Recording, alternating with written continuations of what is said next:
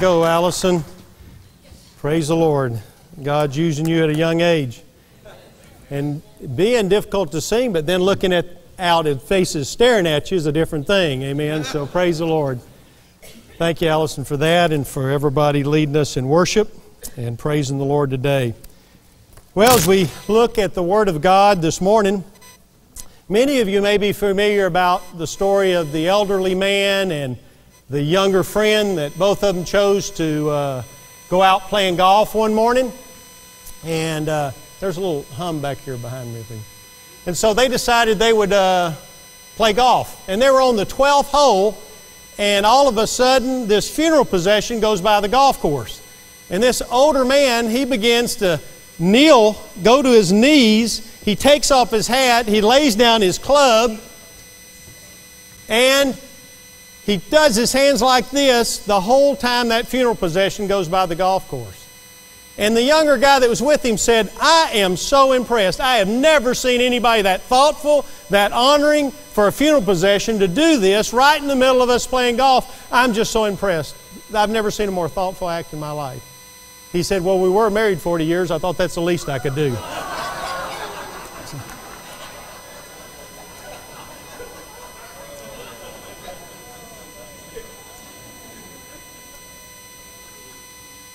As funny as that is, that's how a lot of people treat God.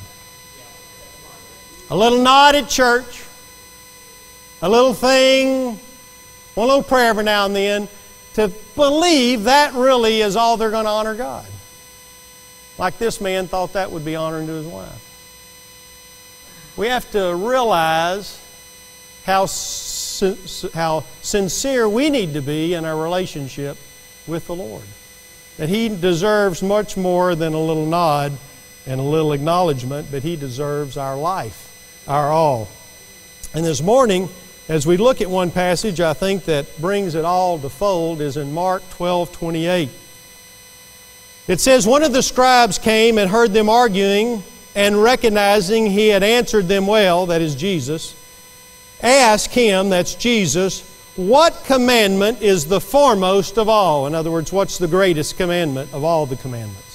Jesus answered, "The foremost," is the greatest, is, "Hear, O Israel, the Lord our God is one Lord, and you shall love the Lord your God with all your heart, and with all your soul, and with all your mind, and with all your strength." Oops, that needs to go back. There should be some circles there. Anyway, look at all those alls. Those aren't sums. Those aren't kinda. Those are all. All part of my being. A lot of people read this and they think, well, isn't there any left for my wife? Isn't there any left for my kids? I mean, if I give it all to the Lord, that's not how it works. You know, you give your all to the Lord, you give Him first place, you give Him everything, all your being, just like you may give all your being to love your wife and all your being to love your children. But many times, and much of the time, people love their spouse, their family, and their careers and other things more than they love the Lord.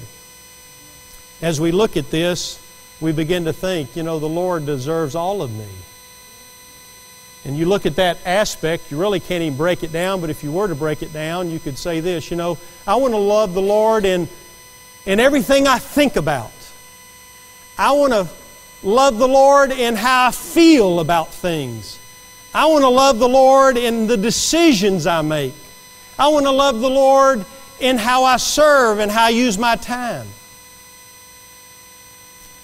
You know, me, if you're familiar, that I guess about my 11th grade in high school, I began to race motocross for about 4 years. And as a young person doing this, obviously, it was uncharacteristic of me because I was the guy that wanted to be in, or was in honor society in this and did this and that. And doing something that would risk one's life was not me. What one will do to try to impress girls is beyond me, but it will happen. Because straight A's just didn't seem like that was it. You know, you had to kind of do something a little more. So I grew my hair out long and thought, I'll do something uncharacteristic of me.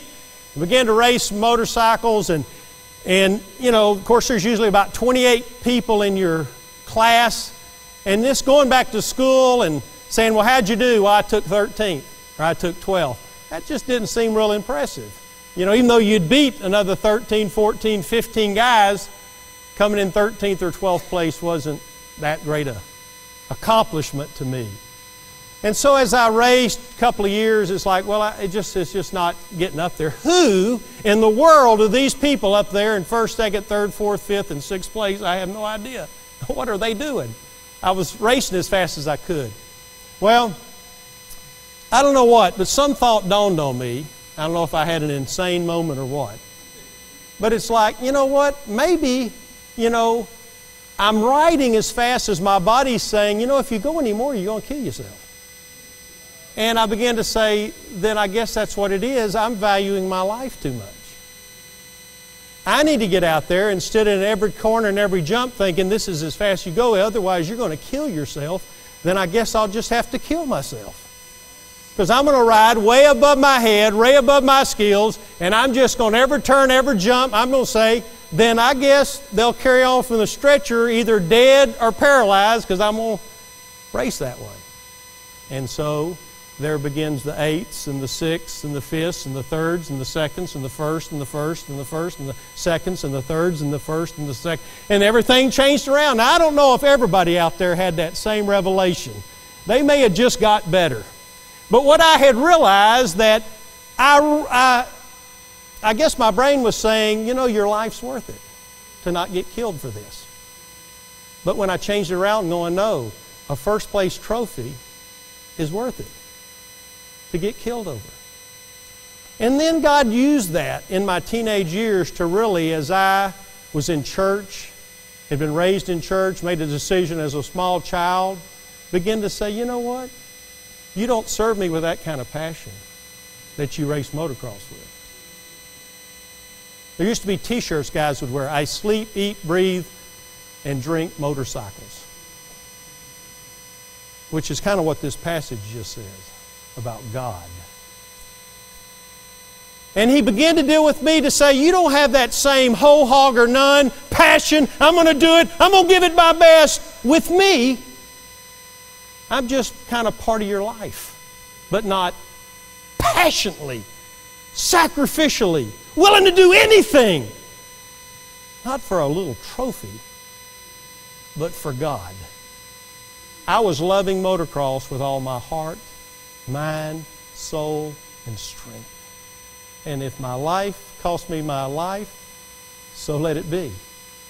And God spoke to me, and I think He allowed that to happen for me to get the message that if you're going to pour all your heart into that, why can't you pour all your heart into me? It's really what I heard was the word hypocrite in my spirit. That this is more important than me, and God did a work those years to change my heart. You know, look at all the examples of this attitude in the Scriptures. Your work, what you do on the job site. Whatever you do, do your work heartily, as for the Lord rather than men. You don't work haphazard or half-hearted. I don't know why that didn't, yeah. The church at Laodicea, I know your deeds, that they're neither cold nor hot. I wish you were cold or hot. So because you're lukewarm and neither hot or cold, I will spit you out of my mouth. Do you hear what he's saying here? Either be cold, nothing for the Lord, just out there. At least you're not ruining God's testimony. You don't have what God has for you, and you won't because you're cold out there. Or be hot for me, passionate, full of Jesus, wanting to serve me whole hog or none, like I was with motocross. But don't be in the middle. Don't be lukewarm right in the middle. Who wants that? Have you ever ordered in a restaurant? Give me a lukewarm glass of iced tea. Have you ever said, give me some lukewarm coffee? Bring that to my table. I need some lukewarm coffee. No. Our passion is for hot or cold. And God's passion is for hot or cold. And it seems as though it nauseates God. Because my mouth is His mouth, and He'll spit you out of my mouth. That really doesn't taste good in the palate to have something lukewarm. There's no passion there. There's no drive. There's no whole hog or none attitude for the Lord. You know, there was a king Amaziah, it says, he did what was right in the eyes of God.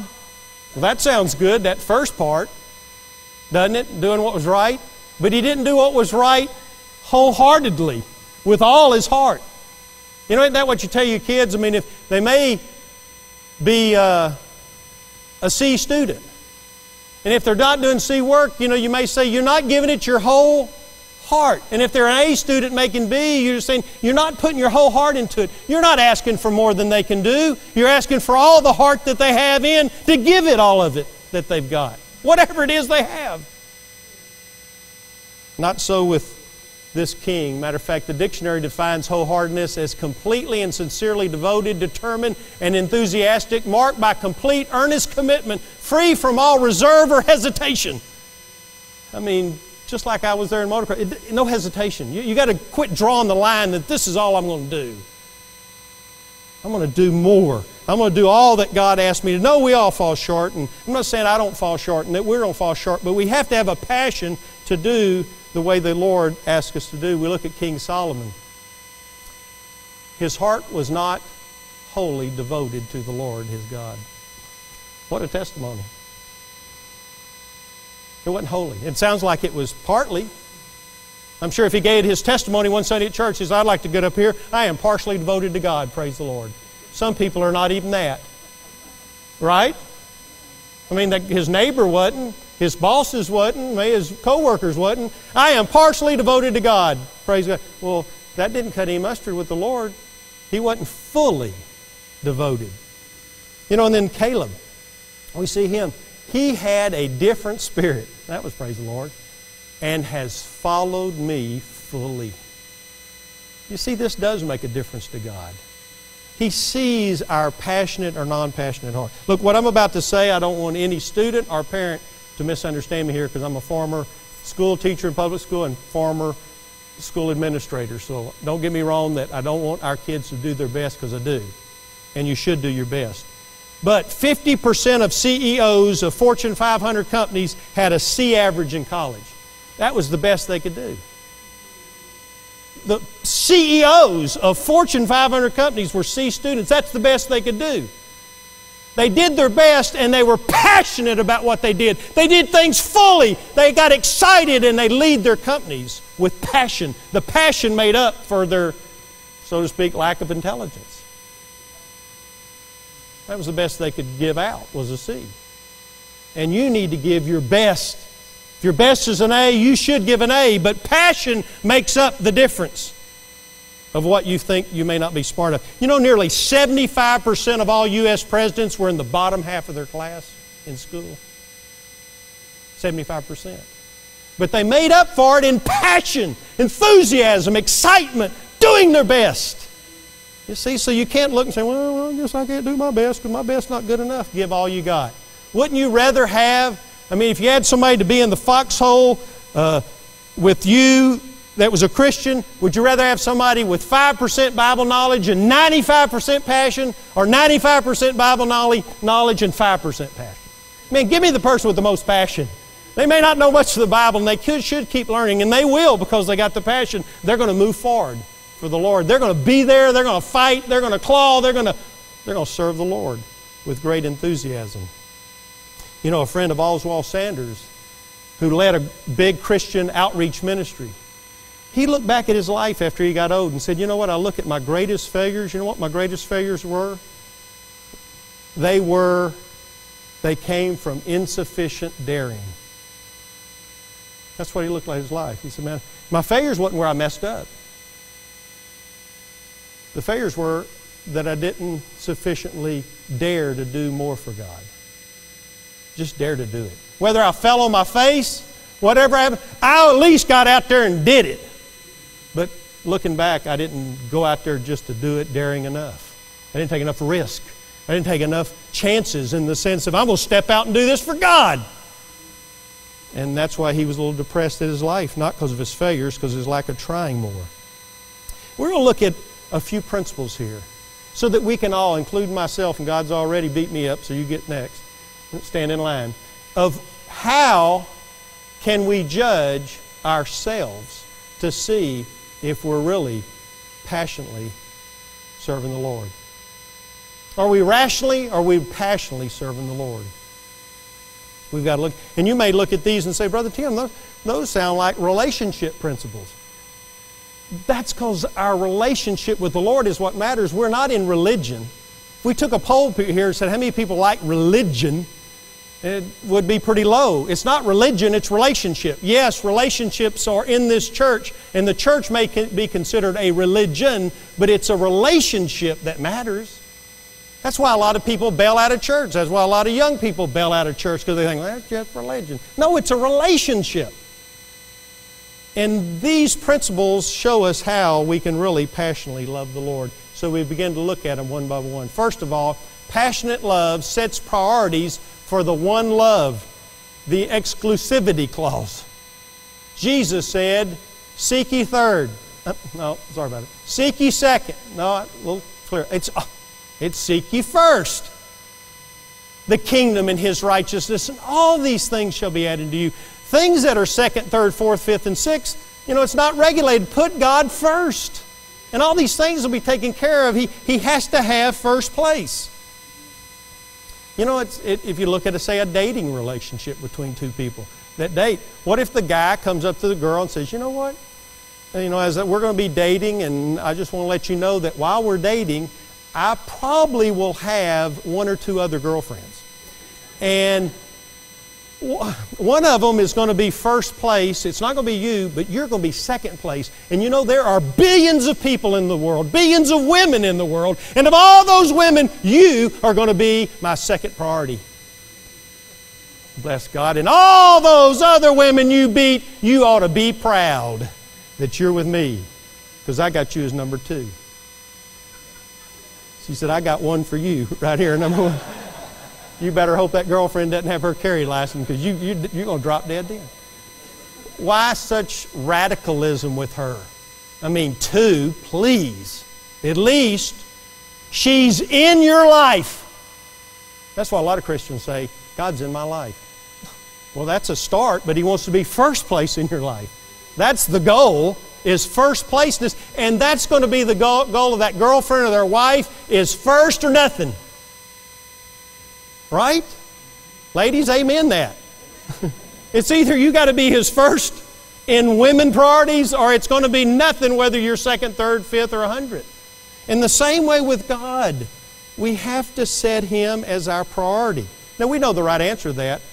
Is God first place in your life? I got the answer, Brother Tim. What? First? Well, that's the right answer, but is that the correct answer?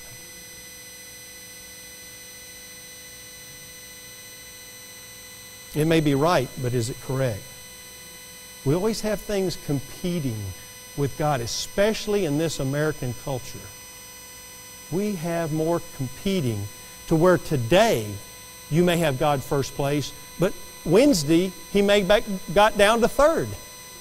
See, this is a daily question. This isn't like, well, I answered that question last week. Well, no, it's daily. You have to ask yourself, is God first place today, at this moment, in my practice, in my activity, in my behavior? Yogi Berra, the great shortstop, one of the greatest players to play baseball, he played catcher. I said shortstop. He played catcher. And as a catcher, he said one of the things catchers do is distract batters. He said, while I was down there in the plate, I'd say, your mama, and he'd start talking about their mama, and, I bet your wife's out at another ball game watching somebody else. He said, I messed with their mind.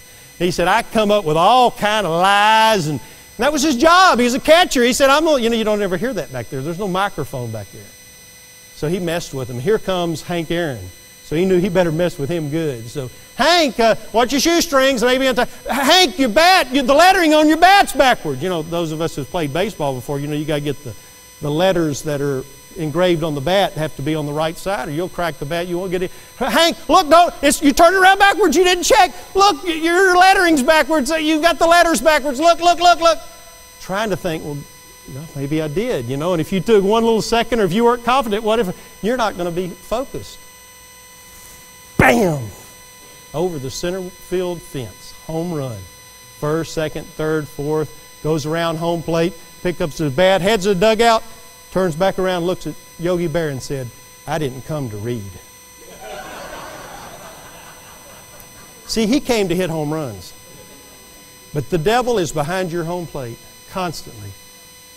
A hobby's fun. Is there anything wrong with a hobby? No, it's fun. It's not immoral, ungodly. But when it begins to consume more and it takes God's place, it is. Is your career or your job? And your job's important. There's nothing ungodly about your job. Is it taking God's first place? It is then. The devil's always, constantly with your time, your talent, your he's always like Yogi Berra, distracting us from wanting God. And we have to tell him, we didn't come here to do that. We came here to love God. No matter what distractions are thrown our way. You know, the next one is passionate love is driven to know and to please the one loved. If you say anybody that you love, you want to know them better. Paul said of his goal in his heart, that I may know him. I want to know him. I want to know all about him. Let's go back to the illustration of the girl the guy's wanting to date. He goes to her and he says, okay, I want to get to know you, and whatever I can get to know you, for an hour and 45 minutes every Saturday, I'll know you.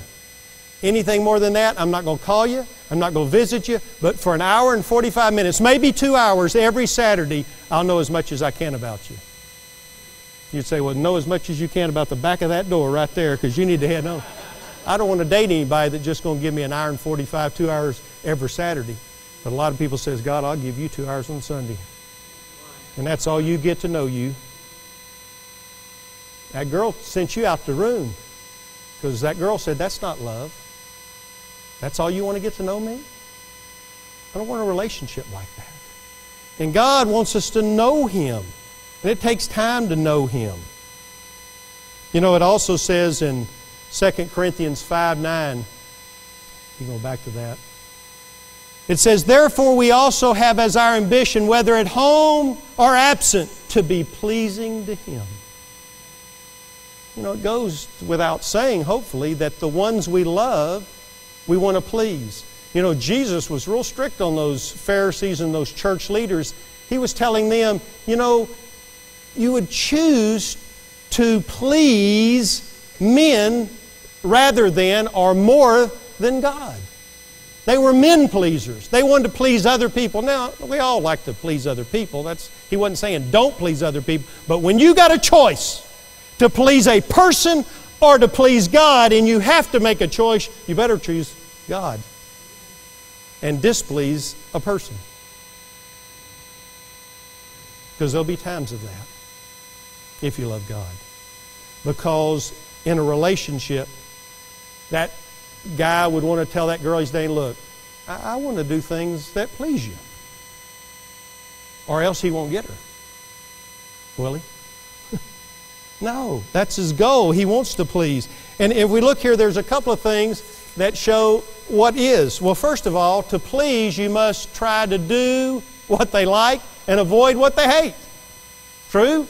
I mean, that's why you're getting to know that person. You're saying, hey, I want to know your likes and your dislikes so that I can attempt to please you. It says in John 14:50, if you love me, you will what? Well, the next few verses there, you can just go ahead and take it from here on out. Keep my commandments. If you love me, keep my commandments. Now see, Jesus said that, not me. And a lot of people say, Brother Tim, I'm not really keeping a lot of God's commandments. But you heard me in worship, I love Him. Look, I didn't set this standard. See, if I tell you I like chocolate cake, don't make me vanilla cake because you like chocolate cake. Right? If I give the standard of what I like, give me what I like because what I like is what I like, not what you like. And so if God says, if you love me, here's how you show me that you love me. This is God speaking. Okay, God, I want to know you. What shows love? He said, keep my commandments. That's what shows love for me. If we look at the next one, John 14:21, he who has my commandments and keeps them is the one who loves me. He says it again. He's the one who, how do you know love? It's the one who keeps the commandments. So we find out, God, what do you like? What do you dislike? Well, I'll tell you one thing God dislikes in Psalms 97:10. Hate evil, you who love the Lord. Now listen, we all may say we hate evil, but do we? You know, some of our pet peeve sins, if we were honest, we may dislike them a little. We kind of don't want to do them, but we justify doing them. Because that person did this to me, so I did this to them. Lord, you understand. I mean, it's not that bad because they did what they did, so, you know, and they were mean to me, so I was a little mean to them, and you know my schedule, and you got to hate sin. I like what Billy Sunday, the great evangelist in the early 1900s, when he was asked about sin, he said, I'm against it. He said, I'll kick it as long as I got a foot. I'll fight it as long as I got a fist. I'll butt it as long as I got a head. I'll bite it as long as I got a teeth. And when I'm old and footless and fistless and toothless, I'll gum it till I go home to glory. That's how much I hate it. Now that's how you look at sin.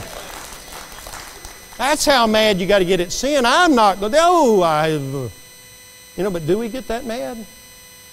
If God hates it, praise God, Billy Sunday hates it, and I ought to hate it. Hate it! But sometimes I don't. I may just say, what's so wrong with it? What's so bad about it? Everybody else doing it. I mean, at least I'm in church sometimes. I mean, we can't love God without hating what He hates. The Bible says He hates evil. So any kind of sin, I got to have that kind of passion against it as well. And then passionate love seeks close relations with those closest to the one loved. Back to the example of the guy trying to date the girl. He says, listen, let's get this clear up front. I know you love your parents and I know you love your relatives and all that, but rest assured, I'm not going to hang out with them in our relationship. I'm not going to be at your house. I'm not going to be around your relatives. It's just going to be you. He said, you're right. It is just going to be me. Head out the door because I'm not going to have a relationship with you. If you can't love the people I love, then you don't love me. Right? If they put that kind of standard on it, then it's really not love. And you can see there in 1 John 5:1, whoever believes that Jesus is the Christ is born of God, and whoever loves the Father loves the child born of Him. In other words, if you're a believer in Christ, you will love other believers. And you want to be around other believers. When I got right with God, the first thing I wanted was a Christian friend who loved God and would serve God and I could walk with. Because a lot of my failures were all my fault, but a lot of them were people I was hanging out with. Now, I don't blame them, I blame me. But when I began to hang around somebody that I could talk about the Lord, speak about the Lord, talk about some scriptures, and that was my running buddy, it was a lot easier. Because we, as Christians, have to love those who God loves. And that becomes God's family. This is His family. We'll love His family, be around His family. And to love Him, according to this, is to love His people. And to minister to His people and do good things for His people. He loves that. Well, I'm not going to love Him that way. This is the way He says He wants to be loved. Let's deal with it. He says, love my people. These are my people, so love them. And that's the way He deals with the love of one believer for another believer, because in Christ we are to seek other believers. We want to be around them. You know, before I got right with God, I really didn't want to be in church. And then when God touched my heart and changed my heart, hey, I want to be not only in church, I want to be around other believers. And this is the love that God demonstrates in His Son for others in His house. You want to be in His house? Do you love being in His house? Do you love being around His people? Well, if you say you love God with all your heart, mind, soul, and strength, part of that's going to be I need to develop close friendships, close bonds with His people. And if I can't do that quickly by in and out of church, then I find a way to do it. Because I need to love other believers. And if that's a checklist of your life to say, you know, if I look at my life, I can say I love and minister and help to other believers in Christ. And if you do, you are fulfilling part of the loving God with all your heart, mind, soul, and strength. And then the fourth one, passionate love is sacrificial for the one loved. You cannot truly love unless you truly sacrifice. Let's go back to the dating situation. Guys, y'all are learning some great points here when you start dating. So you go to the girl and you say, look, first of all, I'll be here to help you whenever I can as long as it's not after 2 in the morning. If you break down, if you have car trouble, if you're in dire need, never call me after 2 o'clock in the morning. And 2, when we go out on a date, the maximum I'm going to spend on any date with you is $5. And we're going to split gas. She's going to say, that's not the only thing we're going to split. We're going to split up. Why? She don't want to hear that you're not going to sacrifice for her. Does she? The red flags are up. You're gone. You're toast. Because in her mind, love and sacrifice go together. So is true with the relationship with the Lord. Is love and sacrifice go together? Look at John 15:13. It gives the measurement of love. Greater love has no one than this, that one lay down his life for his friends. Jesus is saying this. If you want to know a barometer of love, it's sacrifice. The greater the sacrifice, the greater the love. That's why nobody has greater love for Tim Strickland than Jesus Christ, because He's the only one that laid down His life for me. Amen? And you. That's why our people that are in the military we have such respect for, because they are putting their life on the line for our freedom. Because greater love has no man than to lay down their life. That's the greatest of all. Love. So if you want to know about love, then say, how much are they willing to sacrifice for me? And Jesus made the ultimate sacrifice for us. He laid down His very life. He couldn't have done any more. What more do you do after you lay down your life? You don't even have a life. You've given it. Praise the Lord, He was resurrected, but that's the most, that's the max, that's the maximum anybody can do. Michelangelo, it says, while he was painting the ceiling of the Sistine Chapel, I mean, back-breaking work. I mean, it was physically terrible. I mean, can you imagine, even back then, the old scaffolding they'd have to be on your back and have to paint this giant Sistine Chapel, the ceiling upside down. I mean, it was just excruciating. And one man had come up to him, to Michelangelo, and said, "This may cost you your life." And Michelangelo's answer was, what else is life for? I ask ourselves, what are we saving our life for? Retirement. I'm saving everything for retirement. And then what? You're going to die in a few years anyway. You're going to be dead. What are we saving everything for? What else is life for? I mean, we're saving it up for what? Michelangelo said, yeah, I'll die doing this. It'll probably kill me. But this is what else is life for. This is what my calling was, to paint this ceiling. What is our life for? Well, it will be called time to sacrifice. The 3 T's. Your time, your talent, and your treasure. It will cost some things, because that's part of love. The greater the sacrifice, Jesus said, the greater the love. So we end up with looking at this question. Why am I? And I asked myself while I was preparing this. Where are some areas, Lord, that I'm not passionately loving you? Isn't that a legitimate question we all need to ask ourselves? I'm not asking yours, and you're not answering for me. I'm not answering you. You've got to answer this one. You're the only one that can, and I'm the only one that can with me. You can't see my heart up here, and I can't see your heart down there. We all got to say, why? I think number one is I don't know how. Well, now you do, and now I do. We just saw the principles. The 4 principles of loving with all your heart, mind, and soul is all in what we just talked about. So now we know how. So we need to get out and do what it is that we're called to do. The second thing is, maybe we have a spiritual boyfriend, girlfriend. The Bible says, if you're a friend of the world, it talks about you're an enemy with God, and it goes on to speak of them as an adulterer. Meaning if you have people, if you have things that are above first place in your life, that are above God, then you're an adulterer, and I'm an adulterer toward God. Things have taken our affection off.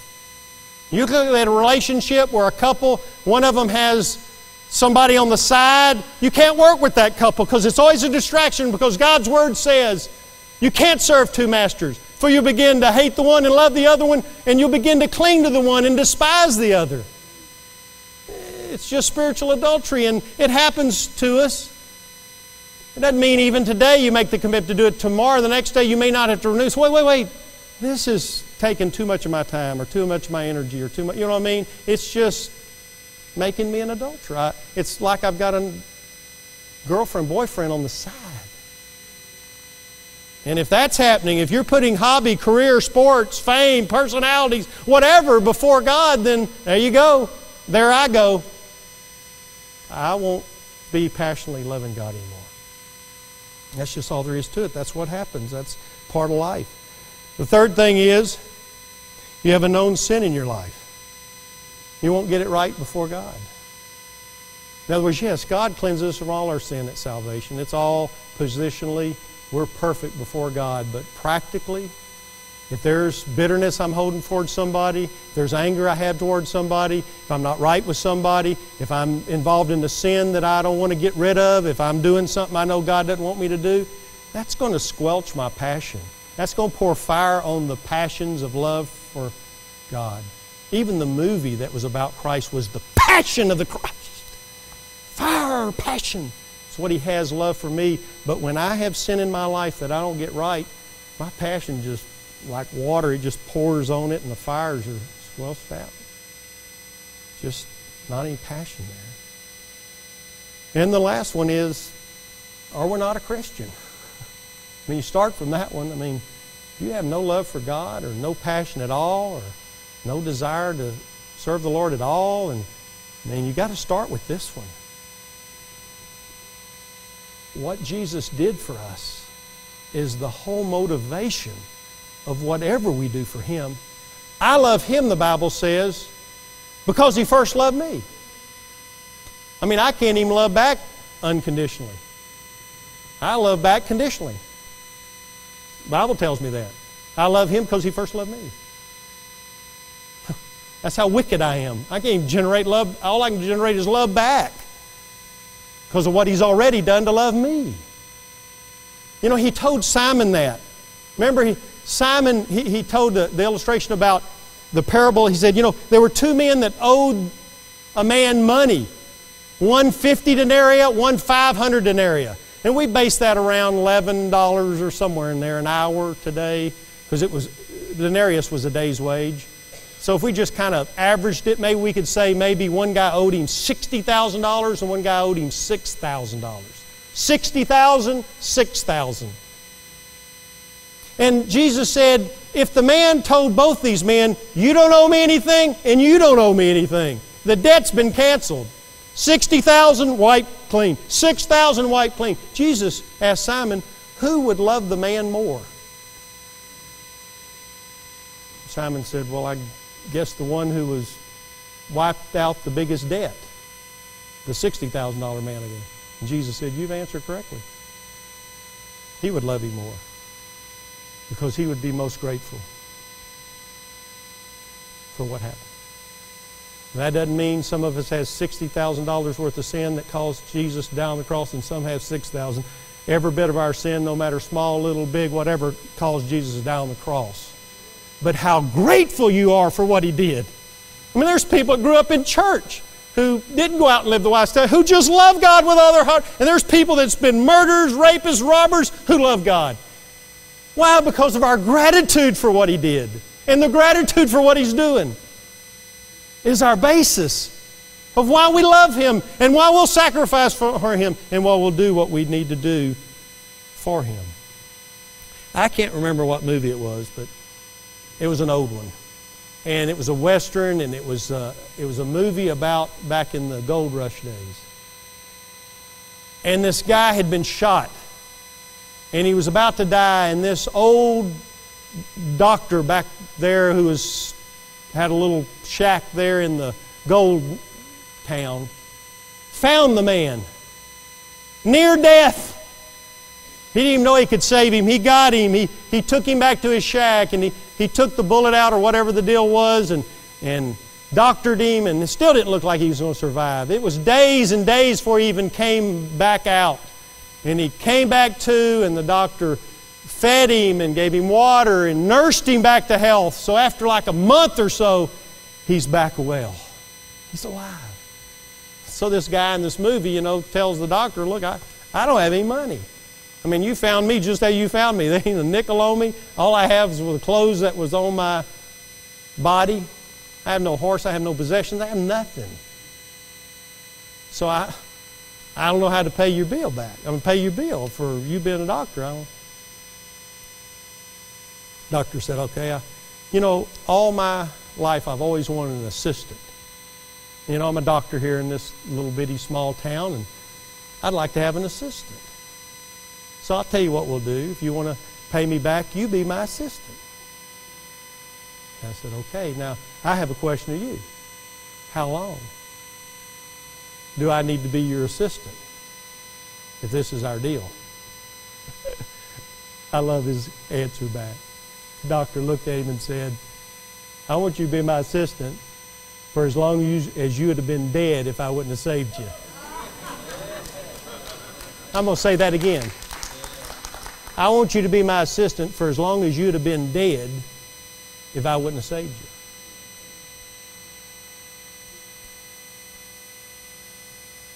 I can't stop serving the Lord. I can't pay Him back. I couldn't if I wanted to. But I'd have been dead, especially in my sins. I wouldn't have had a restored family. I'd have probably been dead physically. And I can't go on and on and on of what God saved me and done for me. I'm not saying I don't go through difficulties. I have some difficulties. I have some current difficulties. But when you look at what all God has done for you and for me, well, Brother Tim, I went to college to get my job. God gave you brain cells so you could get through college. I worked hard for what I got because God gave you breath in those lungs for you to go to work. You'd have nothing if God says today, boom, you breathe no more. If He quits this earth spinning just a little bit, we're flying off. Everything we have is God's. And just like I have to look at God saying, I serve you as long as I'd have been dead in my sins if you wouldn't have died for me on the cross. Because love is true love when it's grateful for what the one that they love has done. And nobody has done more for me and you than Jesus. And if you think it, look around. Even in our worst situations, we look around and we see how good God is to us. Even when He lets us go through things we'd rather not be in our life.